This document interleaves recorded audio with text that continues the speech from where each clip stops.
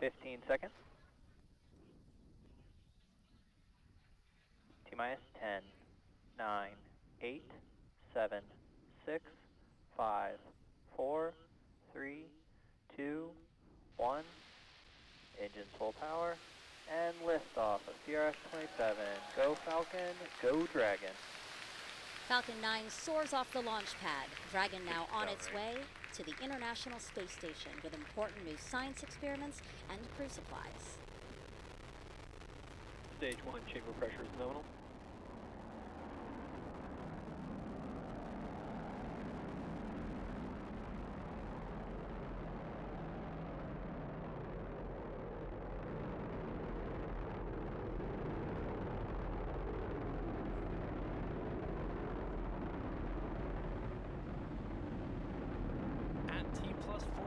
Falcon 9 has successfully lifted off from historic launch complex 39A in Florida. We're now coming up on our max Q in about 20 seconds or so, which is the point of maximum aerodynamic pressure the vehicle will go through during its flight. Sonic.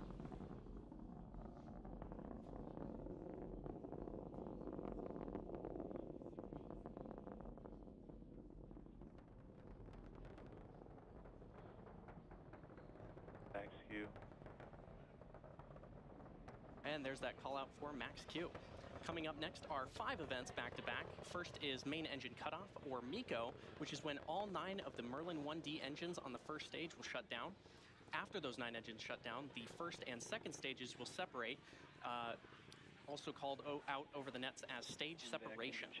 Then the first stage will flip around to make its way back to its landing site, the drone ship named a shortfall of gravitas. The second stage will then ignite its Merlin vacuum engine to boost Dragon to low Earth orbit during SES-1. And the last event is the boost back burn to reduce velocity of the first stage in preparation for atmospheric entry. And this whole sequence will take place over about 30 seconds or so. Now we should be hearing that call out for main engine cutoff in about 20 seconds from now.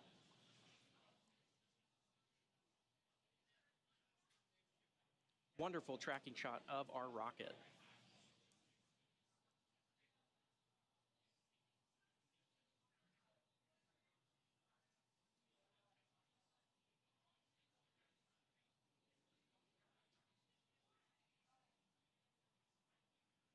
MECO.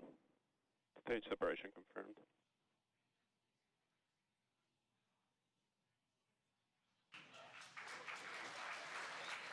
In-back ignition. Stage 1 boost back startup. And there's all of those callouts for those milestones. So we had MECO, stage separation, a stage 1 flip, second engine start 1, and the start of the partial boost back burn. While a boost back burn is normally performed in order to return the first stage to one of our landing zones, here we are just performing a partial boost back. This shortened burn, possible due to payload weight, will allow us to recover the Falcon 9 booster much closer to the coast and shorten the drone ship's journey back to shore by about 1.5 to 2 days. Stage 1 boost back shutdown. And there's confirmation of boost back shutdown. If you're just tuning in, you're watching a live webcast for the 27th commercial resupply mission to the International Space Station for NASA. This is SpaceX's 17th mission for 2023 and the second Dragon flight to the International Space Station this year. We lifted off from Kennedy Space Center's historic launch complex 39A just about 3 minutes and 45 seconds ago. On the left side of your screen is the Falcon 9 first stage that is making its way back to Earth, and on the right side is the second stage. The second stage, and you can see that MVAC engine there. As a reminder, today's mission marks the 7th flight for this Falcon 9 booster, which previously supported the Amazonas Nexus mission, SES-22, iSpace's Hakuto R Mission 1, and 3 Starlink missions. Now, in order to make its way back to our drone ship, a shortfall of gravitas, it has 2 more burns to execute. The first is the entry burn, where 3 of the Merlin engines, engines 1, 5, and 9, will reignite. This helps to slow the stage down as it re-enters the upper part of the Earth's atmosphere. The second burn is the landing burn, and this is a single engine burn, engine 9, that brings the vehicle's speed down rapidly in order to land on the drone ship. Now, occasionally on your screen, when the booster is is visible, you may see some nitrogen gas bursts, and these are used for attitude control as the booster makes its way back to the drone ship. Falcon 9 is also equipped with 4 hypersonic grid fins positioned near the top of the first stage. And once in the atmosphere, Stage 1 is only using the grid fins for steering as it makes its return to Earth.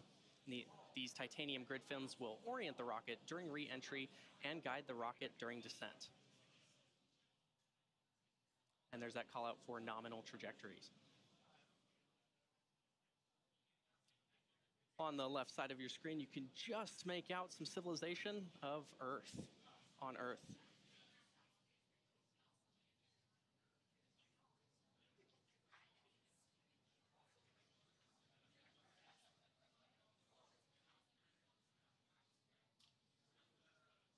In just about 8 seconds from now, we should see that first stage entry burn begin.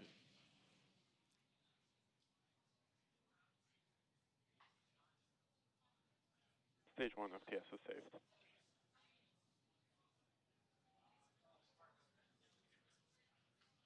Right now, Stage on the 1 right entry side of your burn screen, you startup. can currently see that. You can currently see Stage 2, and there's confirmation of first stage entry burn startup, and probably saw it as well. Again, this is the first of 2 burns that the booster performs before landing on the drone ship. Stage 1 entry burn shutdown.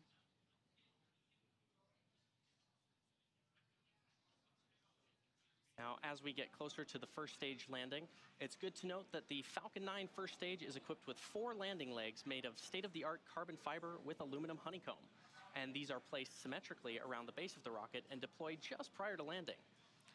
If successful, this landing will mark the 178th time that we've recovered a first stage booster, including both Falcon 9 and Falcon Heavy missions. And we're about 15 seconds or so away from landing. And the vehicle is traveling about 1,600 kilometers per hour. And this really puts into perspective the deceleration of the rocket. In the span of less than a minute, we'll have reduced from twice the speed of a jet all the way down to 0 as the rocket lands.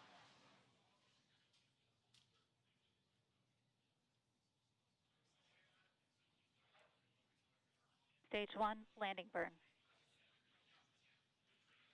And there's the start of that first stage landing burn on the left side of your screen.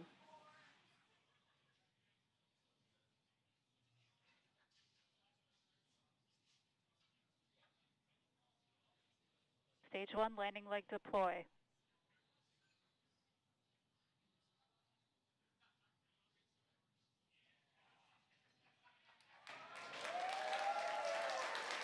And there you saw the Falcon 9 first stage successfully Stage land, 1 and you can probably confirmed. hear the cheering behind me. The Falcon 9 first stage that supported today's mission landed for the 7th time, having previously supported Amazonas Nexus, SES-22, iSpace's Hakuto R Mission 1, and 3 Starlink missions. Today's landing also marks the 178th successful landing for an orbital-class rocket. As mentioned previously, today's recovery operations are being managed by an all-female recovery team, and this is a really cool moment for the industry and Stage 2 SpaceX. FTS is saved. There's that call out that Stage 2 FTS is saved. And we should have second stage engine cutoff here shortly.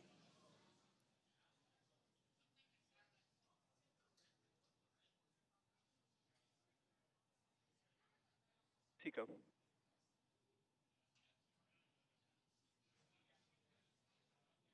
There's that call out of SECO.